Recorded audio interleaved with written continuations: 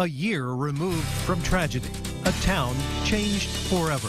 We can move beyond that night. The ongoing healing in Central Texas.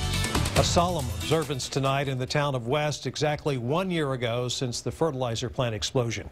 It killed 15 people, injured hundreds, and damaged or destroyed some 200 homes. It's been a painful year of rebuilding in West. The KXAN's David Scott reports tonight was for remembering.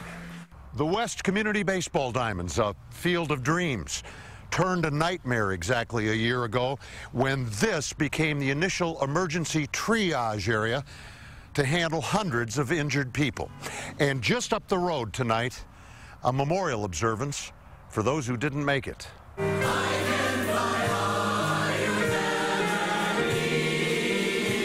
In this town of 2,813 people, everyone remembers that night, the panic and pain, the death and destruction.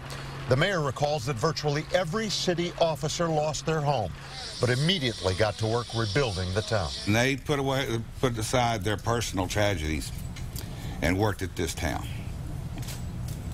I don't know if you can find anybody that can lay a candle to those people. Those people are top shelf. Some 100 families remain displaced, hoping to get home this year. All of this has been helped by volunteers, faith, and churches. Not only have we made progress physically, we are making progress and healing emotionally and spiritually as well. Tonight at 7:51, a moment of silence, marking the moment of the actual explosion. Some questions still hit home. What specifically caused that blast? When will the last of the families be able to get into their houses? And what are they going to do with all the ammonium nitrate not stored so safely around Texas? Questions for another day.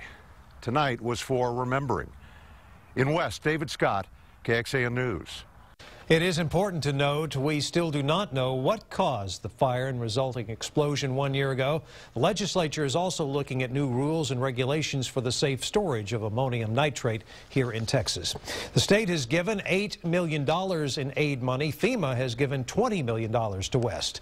But something you may not have known, private donors gave some $3.6 million. However, until recently, a lot of the money had been largely sitting in a big account. Back in February, West Long-Term Recovery Center came under fire for not getting money to those who needed it. They say they now have speeded up that amount being given out, with more than $1.6 million to more than 350 people.